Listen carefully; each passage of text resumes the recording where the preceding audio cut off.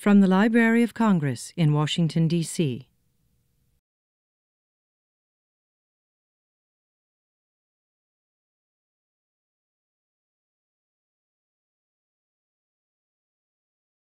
Welcome to the Library of Congress. I'm John Cole. I'm the director of the Center for the Book in the library, and I'm pleased to welcome you to another in our series of Books and Beyond talks about volumes and authors who are based at the Library of Congress, both the collections and, in this case, the authors. The Books and Beyond series does focus on any kinds of books that have a Library of Congress connection, and it's a real pleasure to be able to really get down to the raw stuff here, looking at the materials in the Library of Congress that relate, in this case, to World War II.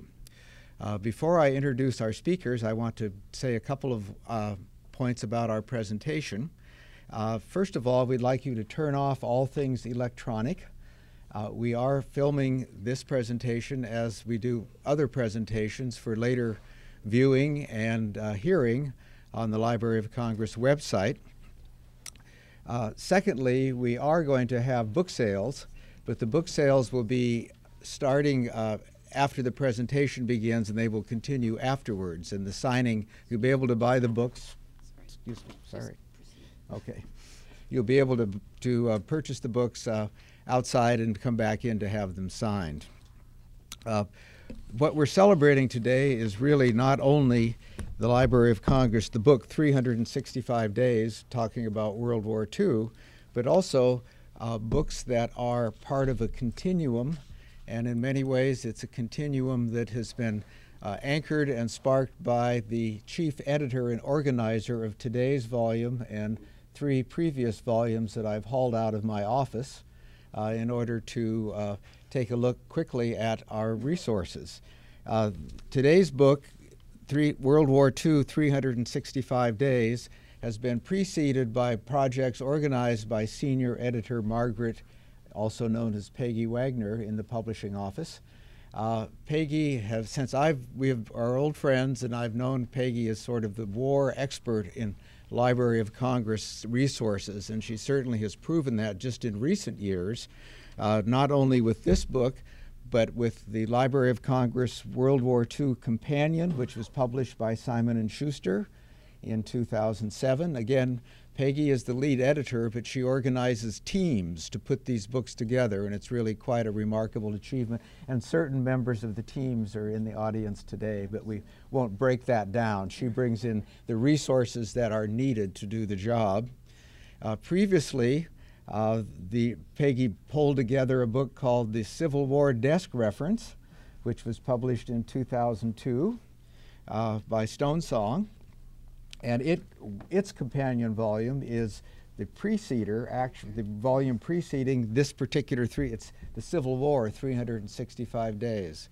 So you have before you quite an organized effort at looking at the Library of Congress's resources and putting them into book form. Peggy herself has been an editor here for a number of years. She has worked with many staff members. And outside of these 4 books, which we'll be celebrating today, particularly looking at the World War II books, I also want to thank her for being the editor for a couple of my books through the years. And that was a way that I learned to be the meticulous writer that I now am by having an editor like Peggy. Peggy is joined today by Athena Angelos from the publishing office, who is really a picture editor, and I've worked with Athena in the past, and Tom Weiner from the Veterans History Office, who is going to be our 3rd and final speaker. But we're going to start with Peggy Wagner, who has a prepared presentation, and she has assured me that it's a well-edited presentation and that it will go quickly. And I'm pleased to present Margaret Peggy Wagner. Peggy?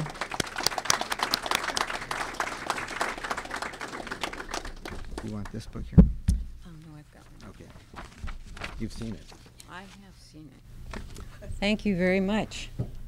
My first question is, can you all hear me? Good.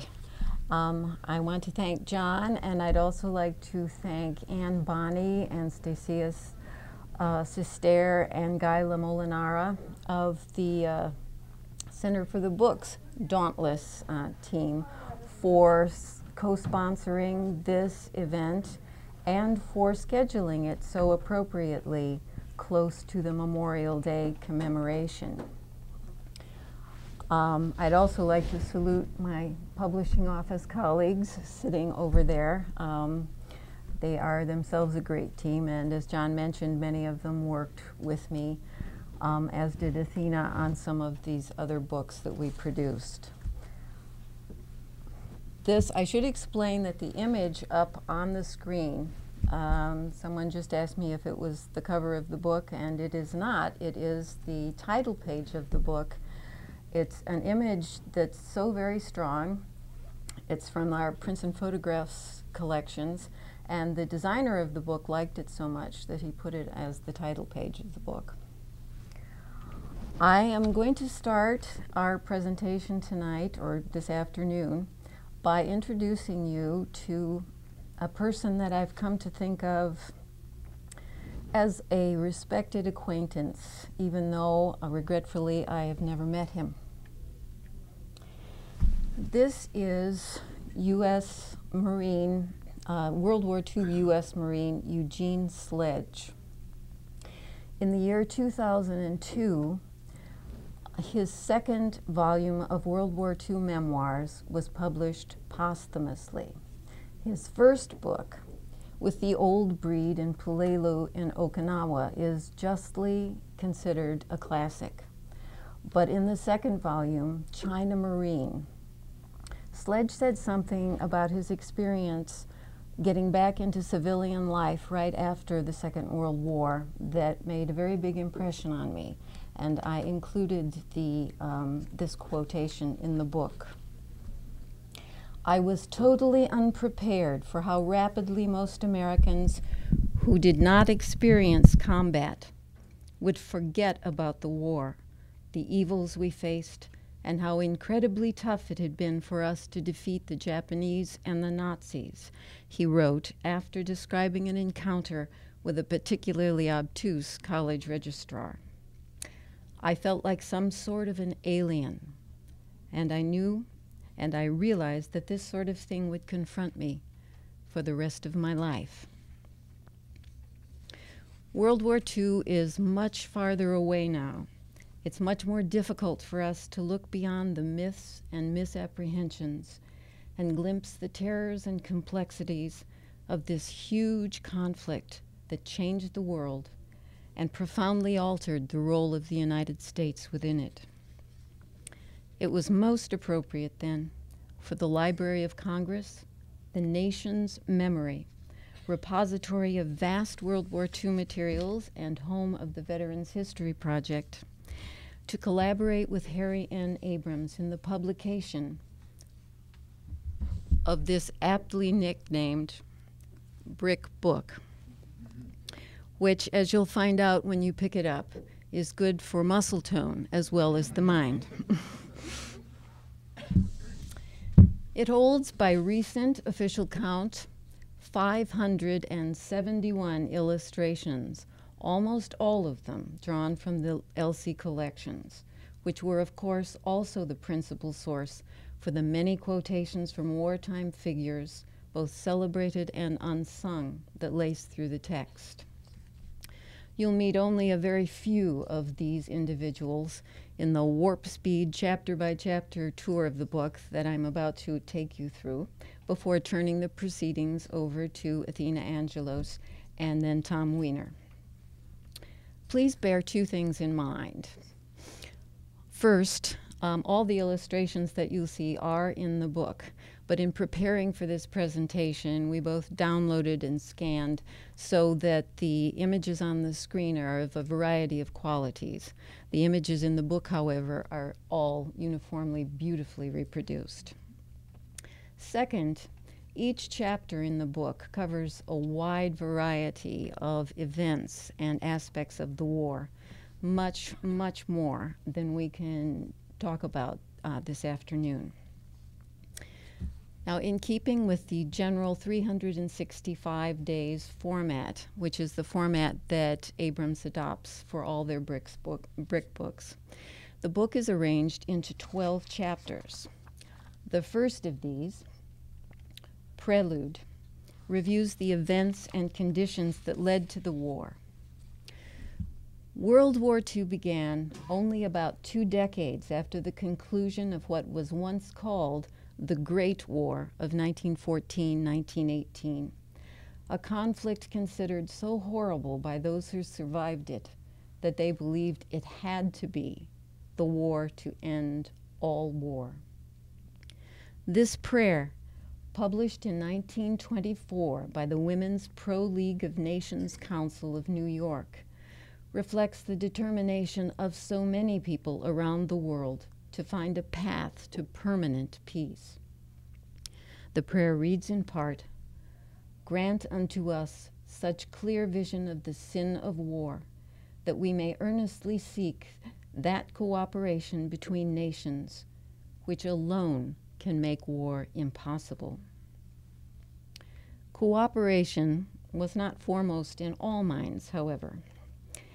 It was in part the reverberations from what we now call World War I, exacerbated by the traumas of the worldwide Great Depression that led to the rise of Benito Mussolini and the fascists in Italy, and Adolf Hitler and the Nazis in Germany. Here we see Hitler in the center in a dark suit, and Mussolini in his characteristic hands-on-hips pose in 1934, during the political courtship that preceded formation of what Mussolini dubbed the Axis alliance.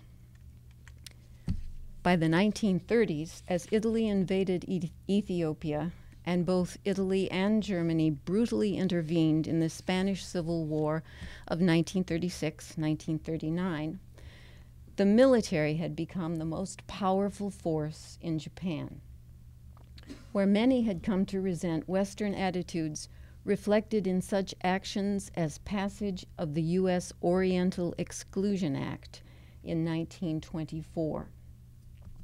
In this 1941 image published in Tokyo, Emperor Hirohito on a white horse reviews his troops as Japan embarks on a quest to establish its own empire in the East, as a source of economic and political power, and as a means of breaking Western influence in Asia. The next chapter, Wars East and West, covers the trauma-filled years 1937-1939, when the world, still struggling with the effects of the Great Depression, saw full-scale war break out between Japan and China in July 1937. The Japanese believed that this would be a short and profitable conflict. It was to last for 8 devastating years. Here, Japanese artist Tenkyo Ota depicts the Shanghai conflagration, a scene from only one 3-month battle in 1937. This battle killed hundreds of thousands of people, and there was much worse to come. In Spain, Hitler's Luftwaffe led the merciless aerial bombing attack on the Basque city of Guernica in April 1937, a raid that appalled the international community and did much to bring anti-fascists from around the world to fight against Spain's fascist leader, Francisco Franco, and his German and Italian allies. Nurse Celeria Key, whose picture you see here, served with the American Medical Bureau in Spain. Wounded and furloughed home, she later traveled throughout the U.S., urging African Americans to support the anti-fascist forces fighting what she termed the enemy of all racial minorities, fascism, and its most aggressive exponents, Italy and Germany. In the meantime, Hitler continued the political maneuvering that resulted in the creation of so-called Greater Germany as Austria, then Czechoslovakia, fell under Nazi control. Then on September 1st, 1939, the German Führer launched a full-scale military attack against his next target, Poland. Portrayed in this poster by Polish-American artist Arthur Schick as St. George battling a dragon. The attack on Poland led Britain and France to declare war on Germany. Americans now looked with apprehension at the conflicts blazing across both their flanking oceans. Blitzkrieg covers the tumultuous year 1940, when in April and May, Hitler emphatically ended the relatively peaceful phony war period by first invading Denmark and Norway, and then making the big push into the Low Countries and France. That push was so successful, the fall of France, a supposedly well-armed and invincible country, was particularly shocking, that masses of people began to believe the highly exaggerated rumors about a so-called fifth column of spies and sympathizers who helped the German invader. The British, who now stood alone against the Nazis and faced the threat of imminent invasion, began wondering what the 60 to 75,000 Germans, Austrians, and Italians then living in Britain might do. In June, their fifth column fears led them to intern thousands of aliens, including Jewish refugees from Germany, some of them in cordoned-off townships like the one you see pictured here. That same month, the United States passed a controversial piece of legislation. The Alien Registration Act, or Smith Act, required the registration and fingerprinting of all aliens living in the United States. An even more controversial piece of legislation was enacted a few months later. Condemned by its opponents as legislation that would subject American youth to syphilis and slavery, the Selective Service Act of September 1940 instituted the first peacetime draft in U.S. history. Here, General Lewis B. Hershey participates in a selective service lottery in Washington, D.C. A global conflict covers the year 1941. For 11 months of that year, the U.S. remained officially non-combatant. But a few American aviators, including these men, photographed in March 1941, and all of them are identified in the book, bucked official U.S. neutrality by joining the British Royal Air Force, which formed 3 all-American Eagle squadrons. Generally, however, Americans still hoped to stay out of the shooting war, although they were increasingly more willing to support those fighting the Axis by measures short of war, including through the Lend-Lease program, which was established in March. The chapter looks at battlefield action in North Africa and Greece, where this picture was taken, and at Hitler's abrupt termination of his brief and world-shocking alliance with the Soviet Union by means of a massive German invasion of that huge country on June 22nd. It also traces the political negotiations and military planning in both the United States and Japan that preceded Japan's surprise attack on the U.S. naval base at Pearl Harbor, where this picture was taken of the burning battleship USS West Virginia. That attack instantly transformed the United States into a combatant in what was now a global war. Allies versus Axis is one of several thematic chapters or interludes, each of which examines a particular aspect of the war rather than the events of a specific year or years. This chapter looks at some of the major characters involved in and some of the differences and different characteristics of the Allied and Axis alliances. In this May 1942 drawing, United Nations, Miguel Covarrubias depicts in glowing colors the leaders of 26 allied nations that had signed the declaration by the United Nations that January, featuring front and center, in the first row, the Big Two, Roosevelt and Churchill, flanked by Chiang Kai-shek and Joseph Stalin, who with them made up, unsurprisingly, the Big Four. Artist Saul Steinberg forswore color and used dry humor to depict Axis leaders in this drawing titled Balance of Nations, each leader doing his own thing as the group hangs together over a very unfirm foundation consisting of a keg of dynamite, a rifle, and a cannonball with a lit fuse, materials appropriate to both their internal and external relations. Yet in the beginning, the Axis seemed absolutely invincible. Axis Ascendant outlines the events of 1942 as Germany's Wehrmacht maintained its stranglehold in Western Europe and forced its way deeper into the Soviet Union, and the Japanese captured one Allied bastion after the other.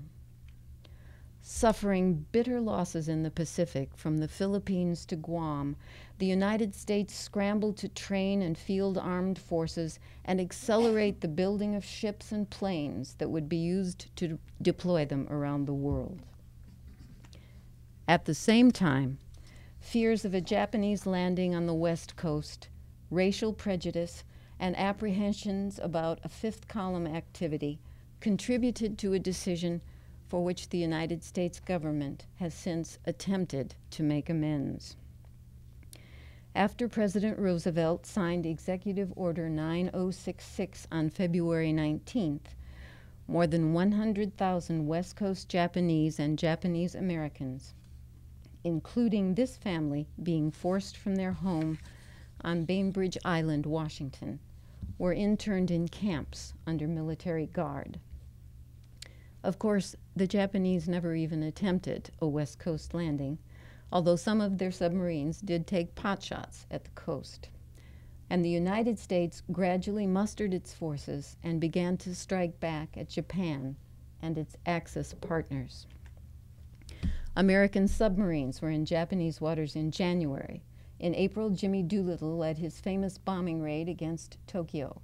In early August, U.S. Marines landed on Guadalcanal and the Solomon Islands.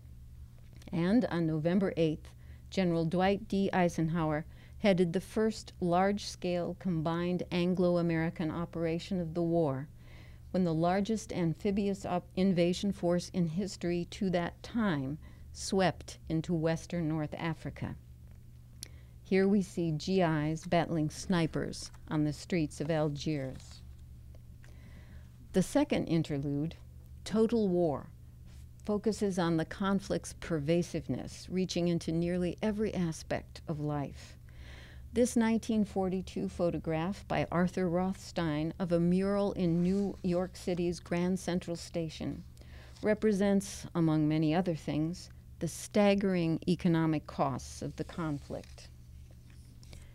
Aerial warfare, which was in its infancy during the 1914-18 conflict, came into full and massively destructive flower during World War II, and it is a presence in every chapter of this book. Early on, it was by no means certain that the United States mainland would escape the kind of aerial bombardment that the Axis had visited on cities from London and Belgrade to Chongqing. Thus, camouflage, a wartime art form around the world, became an art form practiced here, too. This 1943 photo by Marjorie Collins shows a camouflage class at New York University. Beyond and behind the war of bombs and bullets, World War II was fought in libraries and radio stations, hospitals and science labs, on farms and in factories. And as this poster for a somewhat less than classic British movie, and Japanese artist Shunsui Hagashimoto's depiction of people watching a newsreel attest on movie screens. The Tide Begins to Turn covers events in 1943. As fighting continued in the China-Burma-India theater, the Allies maintained their long campaign in New Guinea, while their naval and ground forces kept pushing slowly from island to island in the Pacific, painfully and at enormous cost. This photo shows U.S. Marines slogging through knee-deep mud in Bougainville.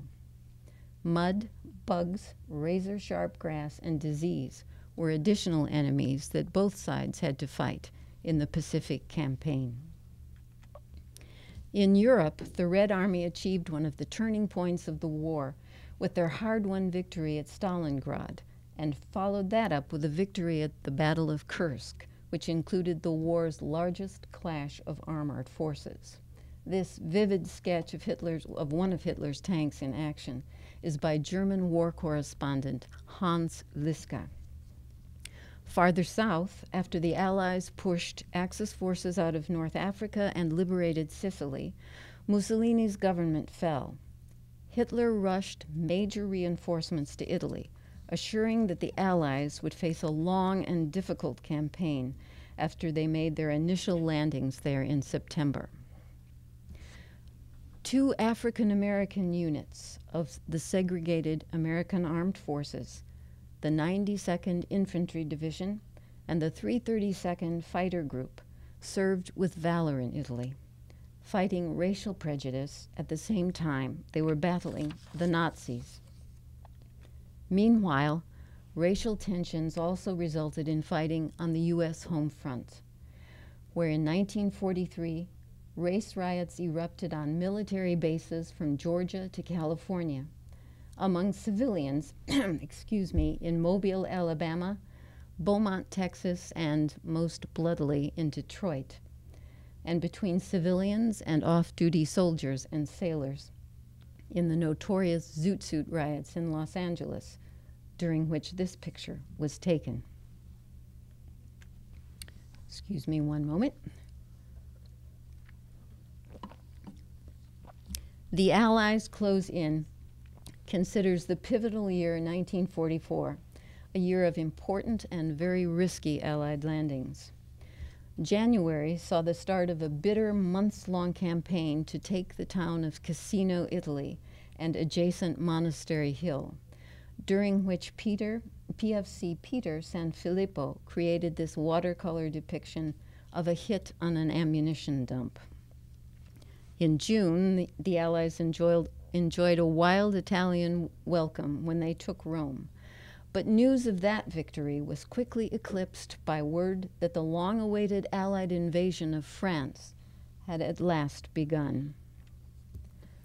D-Day, June 6th, was an all-out gamble made successful by the courage and tenacity of Allied troops in the face of what American D-Day veteran Tracy Sugarman has termed a deadly tapestry of chaos and carnage.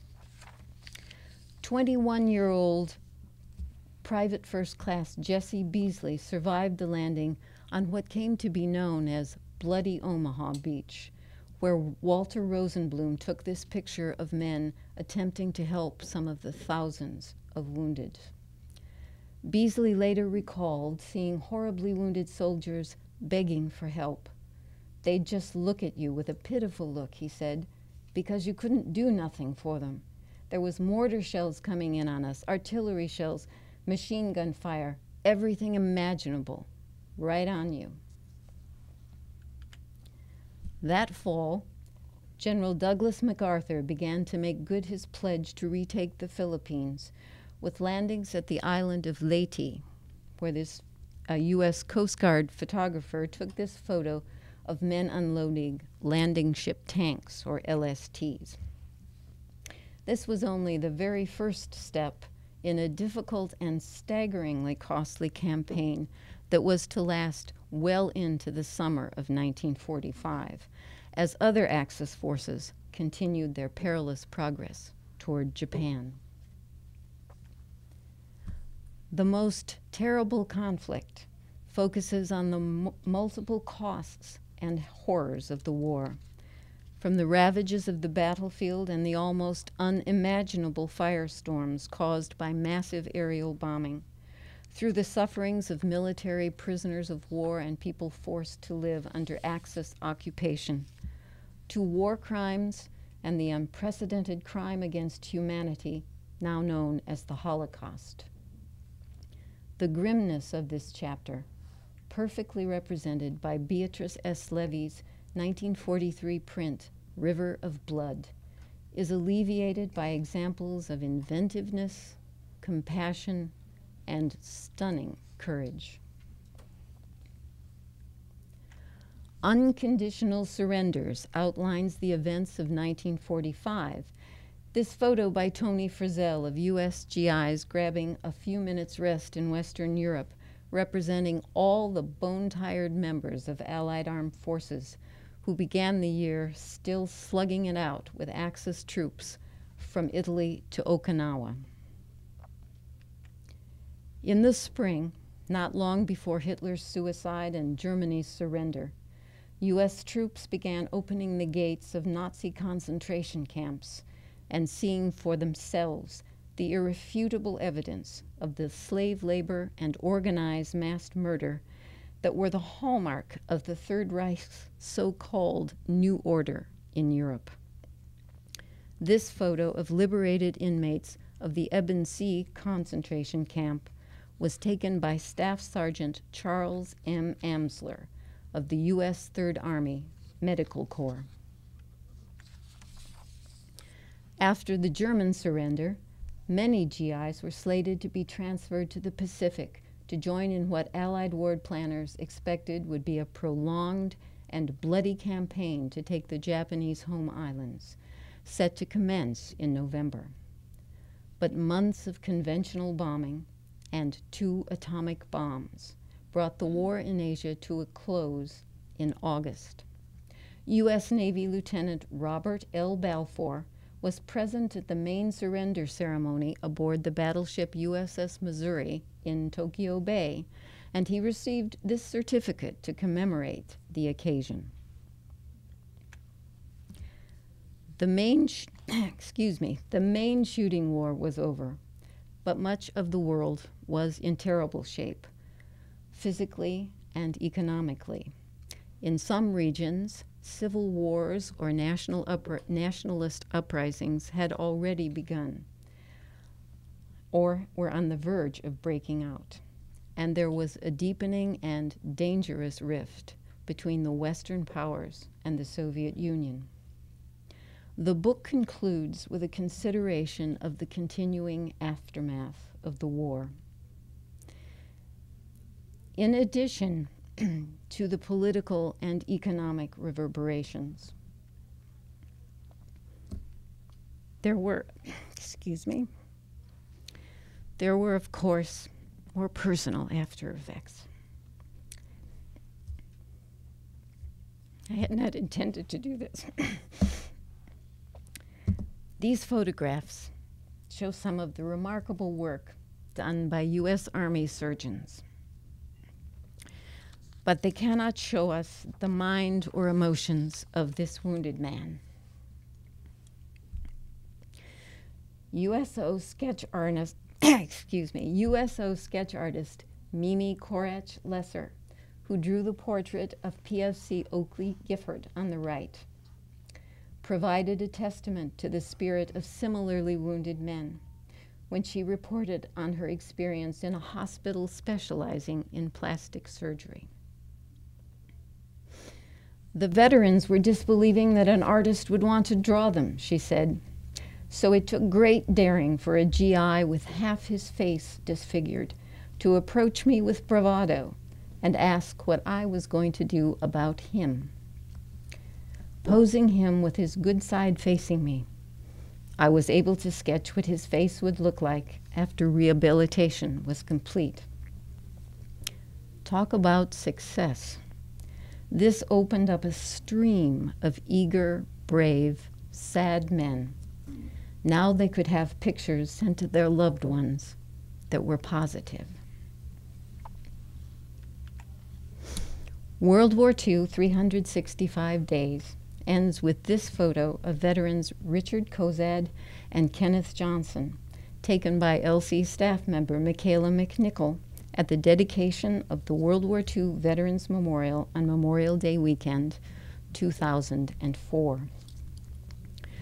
2 years later, a number of U.S. World War II vets traveled to France to attend the ceremonies commemorating the 60th anniversary of the D-Day landings. To see this beach where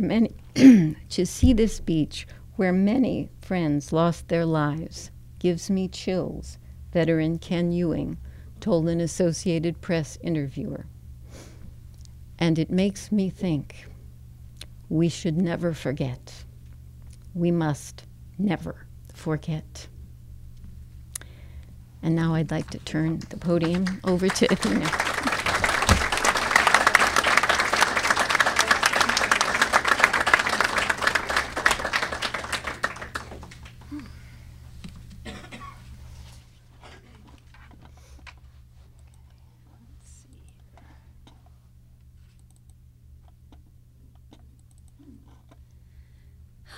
All right. Thanks, everyone, for coming this afternoon. I want to especially thank John Y. Cole from the Center for the Book for hosting this and many other interesting events here at the library.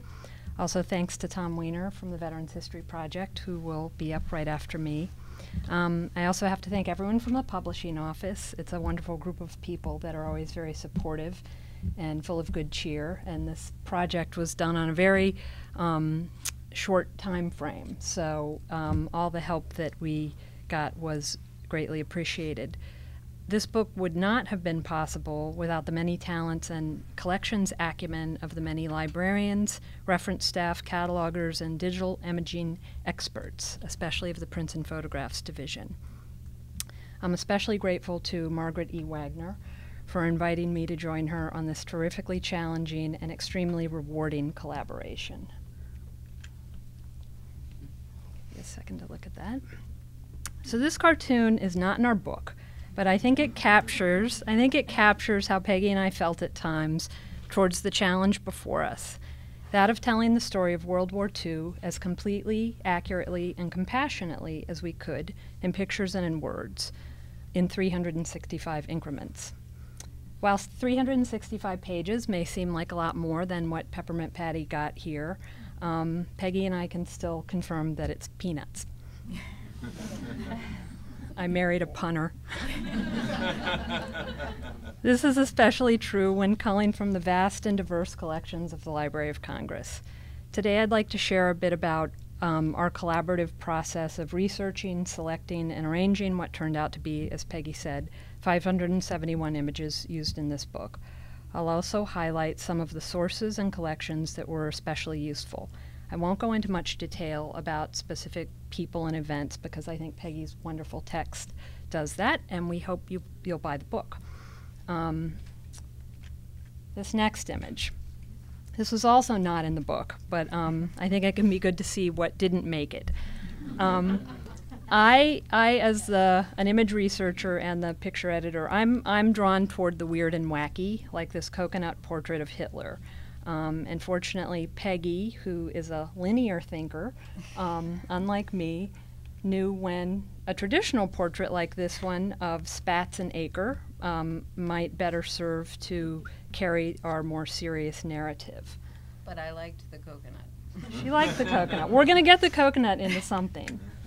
And thoughtful collaboration is a wonderful thing.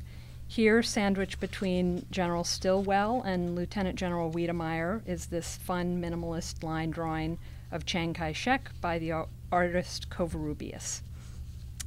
At the start of this project, we already had a sizable collection of material that we either hadn't been able to include in earlier World War II projects or that we hadn't been able to show in color. And here's an example of some leaflets that were produced by the U.S. Army Psychological Warfare Branch in 1944 and distributed in the Pacific Theater. Next is the black and white version of a silk screen entitled Fascism, and it's from the collection called From the Artists for Victory exhibition. And this is the earlier scan that you would have seen online for many years. And here's the color version that we were able to reproduce in the book. If you haven't already noticed, Peggy and I have very different styles of thinking and of taking in information, but I really believe that our different approaches only added to the richness of this very heavy book. While we think all the images are strong, we hope you'll agree that the spreads, often combining different media, result in visually dynamic and contextually more complex presentations. Some of these can be seen with our use of posters and other media.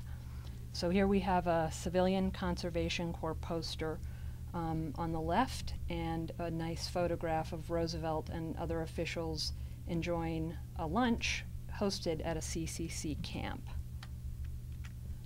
This next spread from the Blitzkrieg chapter shows a soldier drawn by a German Jewish refugee child, juxtaposed with a 1940 German poster that, according to the cataloging translation, which I trust, accuses the Jews of starting the war and of perpetuating it. The Prints and Photographs Division has an excellent collection of World War II era posters covering a variety of promotional goals from all over the world. Here's one from Russia that we used in the Unconditional Surrenders chapter. The translation of the text is, "So it will be with the fascist beast." And, this poster, also used in the Blitzkrieg chapter, depicting the tragedy near Oran, Algeria, which Peggy spoke of.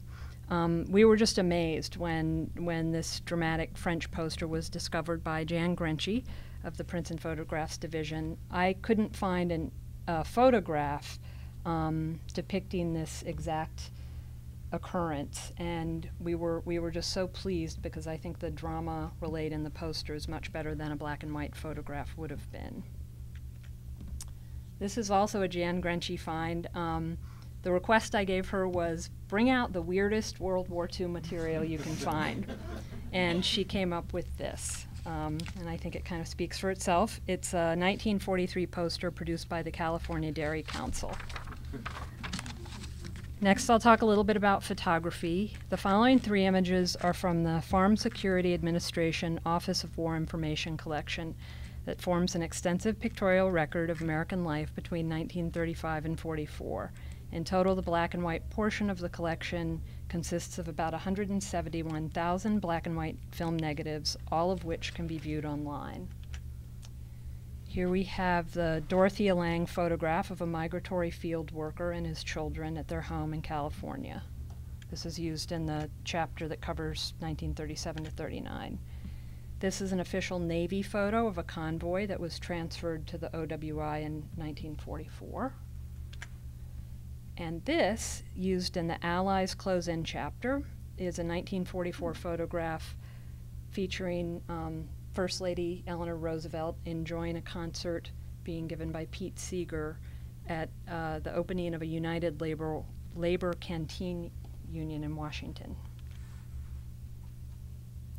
Another source of photography that I really like working with is the New York World Telegram and Sun collection.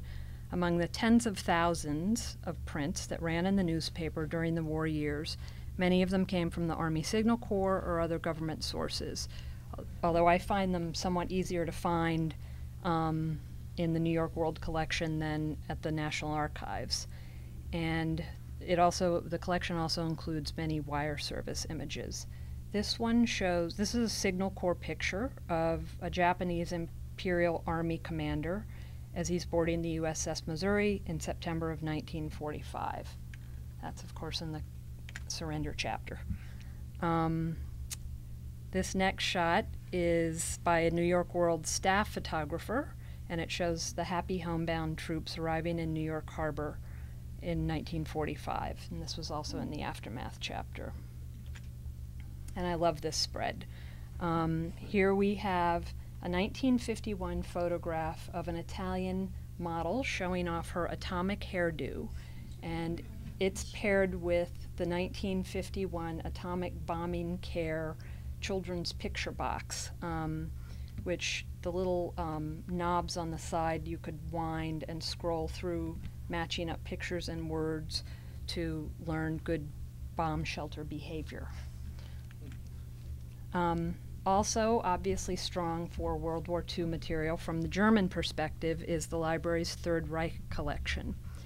If you enter Third Reich collection in the Prints and Photographs online catalog, you'll discover over 500 entries, most of which represent sets of images or multiple albums, documenting most aspects of the Nazi regime. Along with books and other printed materials that make up the so-called Hitler Library, these items were confiscated by U.S. military intelligence authorities and delivered to the library in 1946. Here's Hitler and his gang inspecting the newly conquered city of Paris in 1940. And I also really like this spread. On the left is a collage artwork by a child that's part of a collection of birthday greetings that were made for Hitler for his 44th birthday.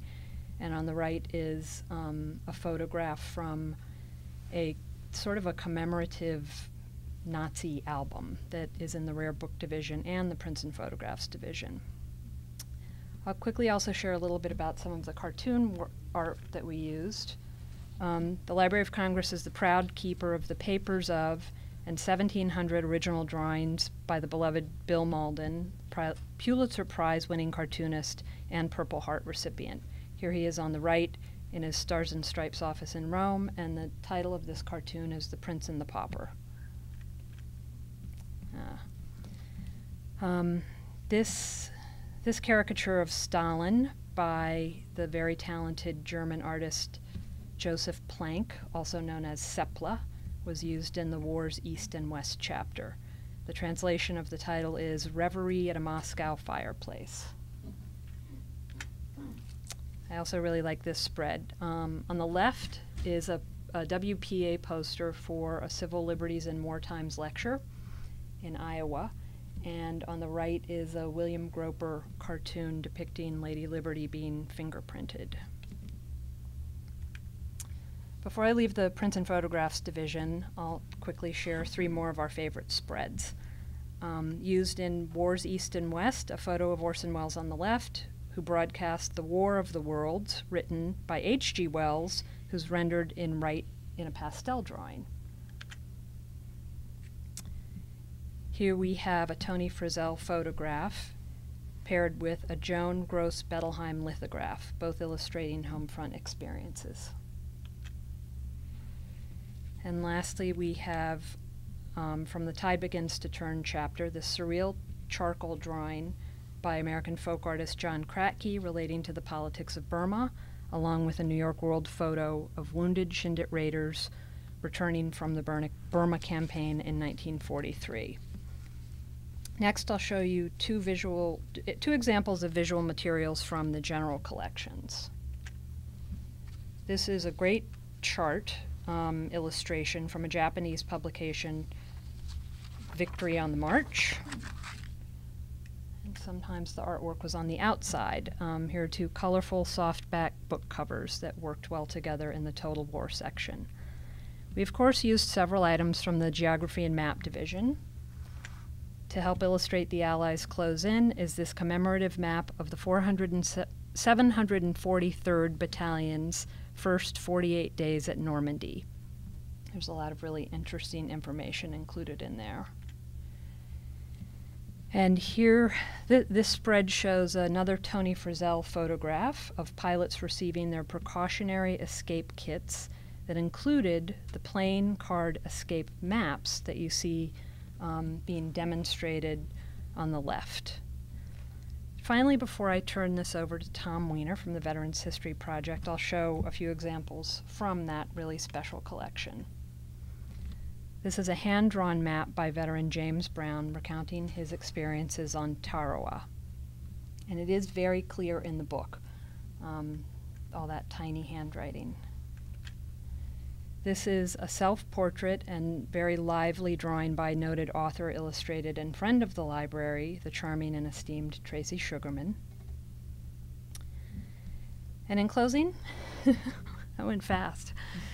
In closing, I'd like to thank everyone again and express my gratitude for being a part of this amazing project. I have a really great job, And the creation of this book with Peggy proved to be a powerful reminder that no matter how well we think we know our history, there are always other angles through words and images to be explored and considered. It seems fitting that I end with an image near and dear to me, and one which I hope, along with many other photos and several hundred letters, will someday be a part of the Veterans History Project. And this last snapshot includes my mother, the then 23-year-old Mary Catherine McGarr, second from the right, along with some of her Army Nurse Corps comrades of the 124th Evacuation Hospital somewhere in France in July of 1945. Thanks again so much for coming today. Please buy the book, and here's Tom.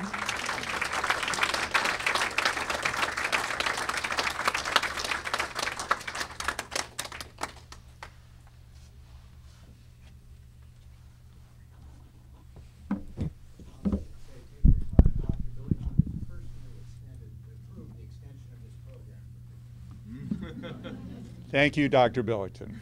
Good friend of the Veterans History Project, giving us our time. I'm happy to be here, and I'm very grateful to Margaret and to Athena for inviting me to be part of this program. I just want to talk a little bit about who we are. I think probably 99% of the people in this room know who we are, but for the one person who doesn't or has a vague idea what the Veterans History Project does, we collect the firsthand accounts of veterans who served in the uniforms of the United States Armed Services from World War I through the current wars. We were created by Congress in the year 2000. A congressman came up with the idea, Ron Kind of Wisconsin. We started out as an oral history project. We soon expanded into collecting letters, diaries, memoirs, photographs, two-dimensional artwork. We do not collect medals, we do not collect uniforms, we don't collect artifacts. We collect first-hand accounts of service in all of those wars, but of course most especially World War II. We have over 65,000 individual collections.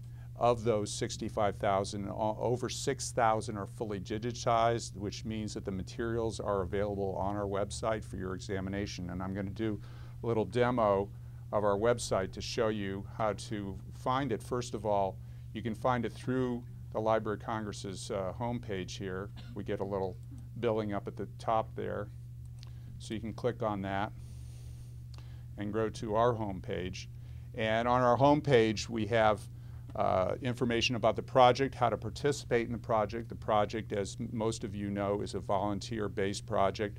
We have people all over the country in organizations like Loudoun Valley High School, which is represented here by Marty Potts, a teacher at the high school.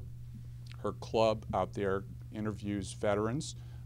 We also have civic organizations, veteran service organizations, and also individuals. Most of our collections are one-of-a-kind, one-off collections that come from people who say, I want to sit down with my uncle, my husband, my grandfather, and talk to him, or to my grandmother or my aunt or my niece about what they did when they served the United States Armed Forces in wartime. So if you go to our website, you can find out how to participate in the project, how you can get involved in the project. You can also pick up one of our brochures from the table here or the table in the corner and learn more about the project.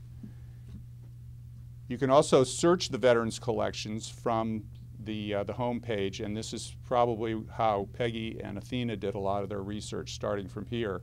You can find out, for instance, if you just limit your search to World War II, that we have 39,551 collections from World War II.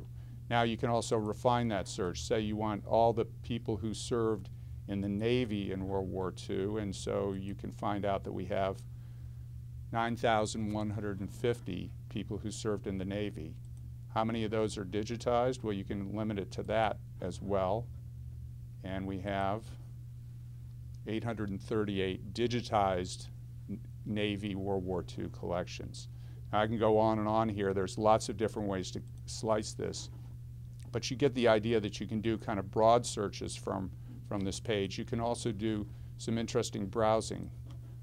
For instance, you can find out state of residence. How many collections do we have from people who were living in the state of Maine, for instance, when they were interviewed for the project? 148. That's That's, you know, out of 65,000. And from the District of Columbia, 292. Also, on this browse page, you can search by race and ethnicity. So you can find out how many Black and African Americans. Now, I should tell you that this is a voluntary category on our biographical data form. When you turn in a collection, you're to fill out a biographical data form with all the information about your service. This is a voluntary designation. We are urging people to fill this in because it gives us a more accurate portrayal of who served. But you can see we have 1,280 collections, Black and African Americans in World War II. Another way you can look at the collections is through our Experiencing War feature. Every couple of months we choose a common theme and we select a dozen or so collections from that theme to feature. Our current theme is disabled veterans, and there are several World War II vets in here, including Franklin Nicholson, who was wounded on Okinawa in the final days of that campaign, and his face was severely injured while he was on Okinawa, and went through life with reconstruction and is in great shape now and did a great interview. We also have other collections. As you see, we've done 24 previous releases, including a couple of World War II, D-Day anniversary, which we did in 2004. We're going to update that and do a 65th anniversary next week. And among the D-Day collections, let's see, I think Tracy's in here somewhere. Beyond the Beach. There he is. I wanted to feature Tracy because Tracy is like our favorite Veterans History Project collection. The reason Tracy's such a great collection is he's a triple threat. Tracy was a terrific interview, and you can look at his interview, complete interview, on the website, or you can actually look at highlights. And Peter Bardis, who used to be with the project, is now in the American Folklife Center, did a terrific interview with Tracy. And Tracy also was a fantastic letter writer. He wrote to his sweetheart, June, and we have 271 of his letters, and they're all handwritten and they're beautifully composed. He was a fantastic writer. And, of course, Tracy was a fabulous artist, as we've already seen. And here's examples of some of his artwork. And a lot of this material is in the Prints and Photographs collection. So you can see how you can explore the project's holdings in a lot of different ways. And that's how they got to do a lot of their research. There's a second level of research you can do in the Veterans History Project. That is, you can call us and you can say, I have a more sophisticated search to do, and we will do that search in our database for you and come up with a list of collections that fit the criteria that you're looking for. So that's my presentation today. Thanks for coming.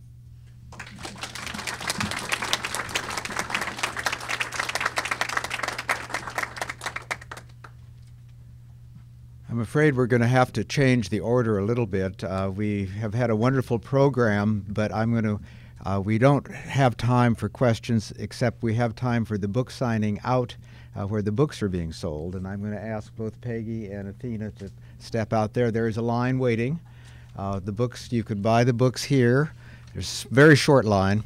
And you'll get them for the same price as you can get with the employee discount downstairs, but it's more convenient to buy them now and to get them signed, and you can chat with our authors at that time. So let's conclude with a round of applause for this team effort. You know, they not only have once again shown how proud we should be of the collections of the Library of Congress on a specific subject, but how proud we could be of Library of Congress employees. You did a great job. Okay, out. This has been a presentation of the Library of Congress. Visit us at loc.gov.